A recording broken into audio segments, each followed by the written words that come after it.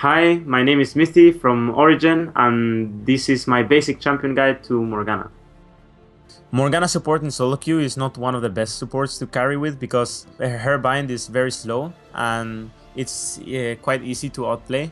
So you kind of need some synergy with your AD. So I would rather recommend you duo queue with Morgana so you can like black shield at the right times and use your W to push the wave and poke more than relying on your Q. But if you do happen to solo queue with Morgana, I would say you try to lane and stay equal in lane and try to like set up roams because you have a lot of CC that you can use to catch people off guard in other lanes or even in the jungle. The main thing that provides pressure with Morgana is the fact that if you have brush control, that means it's easier to land bindings because the guy doesn't know where they're coming from and it's harder for them to dodge. And the other thing you can do with Morgana is really pressure at the enemy tower because you're really hard to get ganked with your black shield if you use it properly and at the right time. Obviously, everything is very dependent on what the jungler is and what your enemy 2v2 is. But the main things Morgana excel as is Black Shield and Bind. So what you want to do is try to get lane control by just pressuring, by using W on the wave, poking them out, and trying to hit a bind or two to pressure them. And as soon as you have some pressure going, you can start harassing a tower, shooting binds. Maybe you hit him underneath the tower and you can poke him even more. And you're always like kind of safe to ganks because of the Black Shield. In teamfights, the one thing that you should note is that Morgana's ult is not really that useful. You shouldn't really focus on it too much because you're quite squishy, and you ulting on the enemy carries is usually end up getting you one-shotted. So ideally, what I usually end up doing with Morgana is, first of all, being really like aware of when and who to black shield. That's the most important, and from there on, just try to land binds. Doesn't matter on who, just whoever you think you can hit, because the bind is a 3-second snare at level 9, so that's a lot of time for your team to work around that stun. And use your ult to just slow whatever bruiser goes on your carries, because you don't really want to go in with your ult. You want to ideally just use it defensively. The most important thing with Morgana is to keep two things into account. The first thing is that your bind is very slow, and therefore it's very easy to dodge. So what you want to do is you want to trick your opponent into thinking that you're going to shoot it and just keep walking closer to them, because the other point I wanted to make is that since your bind has such a long range, it might trick you into thinking that you can shoot it from max range and it will hit. But against a decent player, your bind will never hit max range unless they don't see it coming. So what you want to do is you want to walk into a kind of half range of the max range of the bind, and then just try and like trick your opponent into a position where he struggles to dodge, either by him going close to a wall or between the tower and the wall. You know, this kind of situations, or just like if you only can take one path, then bind that path. This kind of stuff. Like usually you have to think a lot about where and how to bind. And the other thing is, like, don't just shoot your bind randomly. Like, actually think about what you're doing, because if you shoot your bind, then you're gonna lose pressure, especially in lane. So therefore, what I would recommend is that you just are more conservative on when you shoot your spells, and then just use it, and practice makes perfect. And another tip would be to use the alt key. The alt key is set on default to self-cast spells on yourself, so that will make it much easier to spell shield yourself whenever you're playing Morgana. The key thing about Morgana in pro play is the fact that it's kind of I wouldn't call it a counter pick, but it's a very annoying pick to play against when you pick something like Nautilus or Poppy, or just champions that are really reliant on their CC, say Alistar for example. And what Morgana does is just negates that champion completely. There's a lot of supports that just have a lot of CC, right? Like, say Taric, for example, right?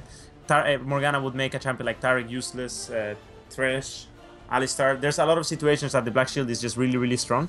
And the fact that in lane, as I said before, you can just shove the wave into the enemy tower 24/7, because you're very, very, very, very hard to gank. And I think those two things combined make Morgana a good champion to pick in pro play. Back at Worlds, when I did play Morgana, a champion that really synergized very well with was Jinx. So I would recommend playing that lane. It was actually really fun because you can set up CC for each other, and You can just basically keep the guy stunned for like 6 seconds and burst him down. Another fun lane to play with Morgana would probably be Ashe for the same reason, the synergy between both. Or Kalista. I think Kalista is also actually very nice in Morgana, because if you remember what I told you before about not ulting into the enemy team because you can get one-shotted, this is what Kalista makes happen, that you actually can ult inside the enemy team because Kalista will save you afterwards. And another important thing with Kalista and Morgana is that if Morgana is ulting on top of Kalista, the tether will not really break when Kalista ults. You will actually still be tethering people, and they will eventually get stunned, and then you can follow up with a Kalista knockup. And then your CC. So there's a lot of weird things you can do with Kalista. I would say that in the meta right now, since Ashe and Jinx are not really that played, I would recommend going for Morgana Kalista. I think this lane can be really fun for you guys. For runes, I go Hybrid Pen Marks, Flat Armor Seals, Flat AP Glyphs, and Flat AP Quints. Unless I want to be a bit more tanky, then I will go for the same rune page, except I will take 2 armor quints instead of 3 AP quints. I will take 2 armor quints, 1 AP quint, and I will go flat HP seals. The rest is the same. That's if I want to be a bit more tanky. For Masteries on Morgana, I go 0, 18, 12 with the last point on Thunderlord. It can proc on your W, and it's really cool and does a lot of damage.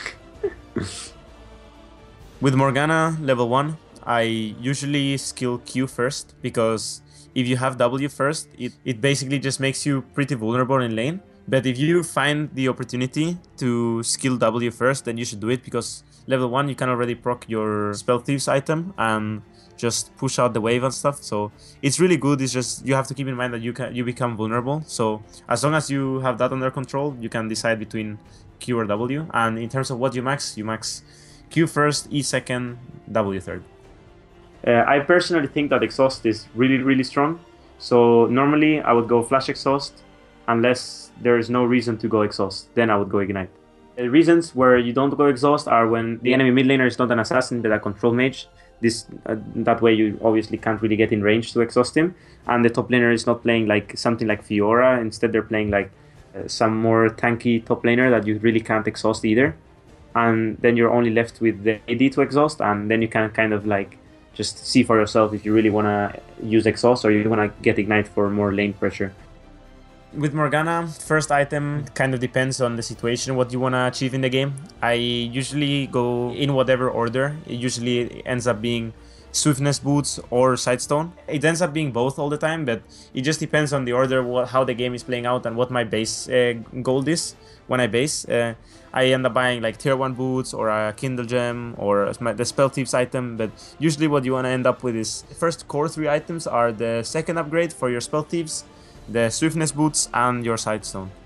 And from there on, I usually end up upgrading my Spell Thieves to the third upgrade, unless I really need a Locket very fast, and then I will get Locket first, but the Ghosties are really strong, and I would recommend you get them as soon as possible.